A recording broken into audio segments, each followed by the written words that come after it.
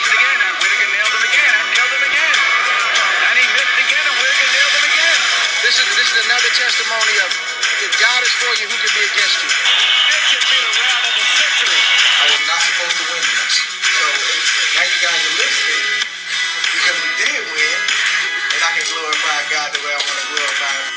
God bless Chelsea. I can't believe what I'm saying. It's the most unbelievable thing I've ever been privileged to witness. Welcome to another episode of 3D Boxing Podcast. It is good to be back, guys. Sorry I haven't gone for so long, 2 weeks. I was out of town on vacation. It was 2 weeks year I take off, but we are back every day starting today. Starting tomorrow, we'll be back with 2 shows a day to keep you up to date on the latest, greatest boxing news and rumors. I want to get into today's show. Jesus Ramos put on a spectacular performance. 20-year-old from out of Arizona put on a really high-level, top-notch performance. And I wanted to get into it because it was a lot of people are going to say this was kind of a quiet week, especially with the way the Warrington Laura fight ended with the no decision, due to the headbutt in the second round. But I think this was a really, really good week of boxing. And I think that was concluded by Jose Ramos, who moved to 17-0. He's gone the distance, the 10-round distance twice in a row now. And he's barely lost a round in doing it. Maybe lost a round to Molina, and maybe he lost 2 rounds in the Mendoza fight. I didn't see it. I thought maybe he lost 1. But he's a junior middleweight now. He's right now 154. I'd like to see him at 47, but perhaps he's outgrowing the division. Because I want to, if you think either Jesus Ramos or Conor Benn were not impressive, I don't know what you're looking at. Jesus Ramos was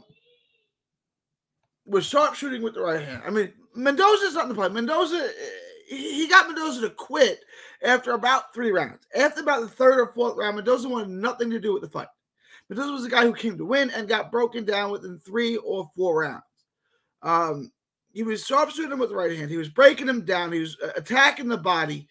He was doing really, really good work. He just didn't get him out because Mendoza wouldn't engage with him. Mendoza had one goal, and that was to go the distance. Right? He walked in with one game plan. It wasn't working, and then he just got on his bicycle and said, I'm going to run out the clock. It's exactly what he did. So I thought Jesus Ramos' performance was really, really good. Really, really good. And I think the same thing about Conor Benn's performance. I thought Conor Benn's performance was excellent. I thought Conor Benn fought Adrian Granados. Granados is an excellent fighter. I thought, Granados is a guy that's given a lot of top-notch fighters a hard time. Granados won rounds with Danny Garcia before he got knocked out. He won rounds with Sean Porter. I arguably beat Adrian Broner. Adrian Granados is a guy that gives everyone troubles. Everyone troubles. You go through Granados' resume, and he lost a real tough fight to Robert Easter Jr. Won some rounds with Danny Garcia. Won a lot of rounds with Sean Porter. I had an 8-4. I thought arguably could have beat Adrian Broner. I mean, he's got one fight after Brian Solomon, Felix Diaz. He lost to Felix Diaz. He's got one fight after another with high-level fighters, world champion fighters, where he gave him trouble. Conor Benn dominated him. Conor Benn had easy work with him. Conor Benn took him apart. I had it 100-90. I thought he won every round. And so did one of the judges. I think 99-91, and then one judge had it way too close, 97-93. But it's a really, really good performance by Conor Benn. Conor Benn and Jesus Ramos are future world champions. Now, it's going to be tougher for Conor Benn because 147 is brutal, but Conor Benn is a come-forward fighter who does a lot of things well. Does a lot of things well. Jesus Ramos is an offensive force who's not that easy to hit. He's for southpaw. He can make you miss, and he can come forward. He can beat you up, and he sharp shoots with the right hand. I think both of those guys are future world champions. I think Jesus Ramos is one of the best prospects in the sport. I think Conor Benn's a future world champion. And the other guy I wanted to get into was Hopey Price. Hopey Price fought on the zone card, on the same card as Josh Warrington, the same card as Conor Benn. Hopey Price looks sensational. Hopey Price got rid of 16-1 fighter names Ahad Hussein in 2 rounds. And I was talking to my British people. I said, is this guy going to offer up some resistance? And they all said, yeah, he should offer up some resistance. And he absolutely did not. Hopey Price wasn't known as a puncher, wasn't thought to be a puncher, and he blew this guy out. Hopey Price is on Hopey Price is, what is he, 6 fights in now? 6-0? And he's already fighting 10-rounders. He's blowing out guys 16-1 records. Before that, he outclassed a guy named Claudio Grande, was another undefeated prospect. I don't know if Hopey Price is going to be a world champion.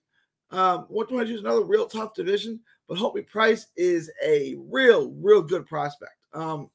So, I think this was a pretty good weekend in boxing. I think we had 2 cards, and both cards were really good. Loaded with prospects, loaded with good young fighters. Didn't have the world title fights. It didn't have the mega fights that you may have hoped for. But you got to look at a bunch of prospects, you go to the PBC card. You had Michael Angeletti on the card. I mean, you had Michael Angeletti, another 122-pounder, really good. That 122-pound division is going to be something to behold for years to come. So many good young fighters at 122, and Michael Angeletti is one of them. But let me know what you guys think. I was really impressed with Jesus Ramos. I was really impressed with Conor Benn. I know a lot of people are going to go back and forth. They didn't get knockouts. They might not have done what you wanted to, but they made their opponents quit. They made their opponents change their game plan pretty quickly. I think they both imposed their will and did what they had to do and did it in dominant fashion. But let me know what you guys think. Leave your thoughts, comments below. Please like and subscribe. Share Texas Boxing. Share on all forms of social media.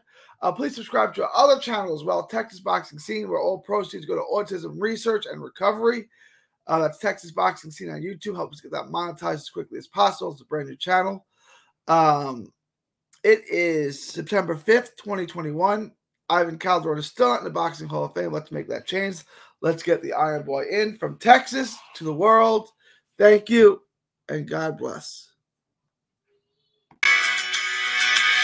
Don't miss a tweet, post, story, or video. 3D Boxing is on Twitter, Instagram, and Facebook. Hit the subscribe button now to stay inside the ring.